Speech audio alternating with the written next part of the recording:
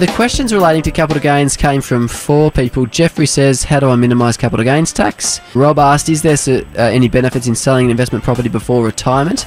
Planning to retire at 63 and hope to live off the income. Can't access an age pension until 67. The reason why you might consider doing this, Rob, is that you can manage the gain. So if you retire and then have a low income year, that's another way of managing the gain. So not triggering the gain whilst you're employed, and then you can use the Mary scenario to offset the gain. You can also get the money into the tax effective superannuation environment and move it to pension phase, and therefore you'll accumulate no capital gains tax. Capital gains tax is the hidden death duties. If you've got an asset outside of super and it's worth $100,000 now, and you might have a gain of, you bought it for $80,000 and you had a gain of 20, you could potentially manage that gain, sell that asset, manage the gain and pay very little tax on it. Whereas if you held on to that and put the money into super and pay no capital gains tax into the future, because the pension phase of super you don't pay any tax in, if you held on to that $100,000 for the next 20 years and it grew to $500,000, then your beneficiaries, if you hold that asset when you die, are going to be subject to that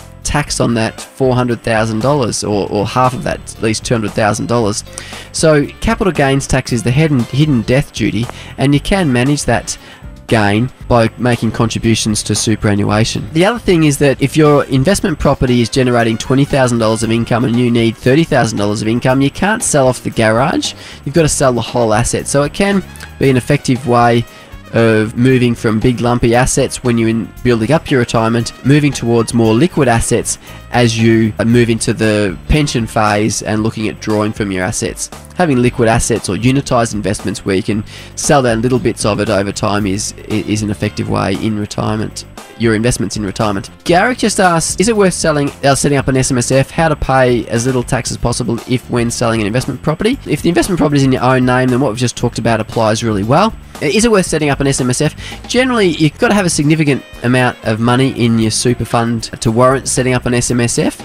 Often we quote sort of $600,000 to $800,000 or more. But the key thing is why you're setting up an SMSF. Generally, it's cheaper to not set one up or just use public offer funds unless you're going to invest in direct property, so residential property, or you're going to borrow money to invest in property. A lot of the other investment structures, direct shares, managed investments, a range of investments can be accessed through a lot cheaper platforms than self-managed super funds. If you're going to administer it yourself, which not many people seem to do, then you can have some savings by having a self-managed super fund. But because you often need to manage all the the trust deed and all the other obligations of having a self-managed super fund, for the majority of people it's generally not the way to go unless they do want to invest in property through it. Julianne asked, I will want to sell some shares soon. How do I limit the capital gains on the sale of the shares? I've been buying the shares in dividend reinvestment plans over many years. I'm 61 years of old age and working 3 days a week.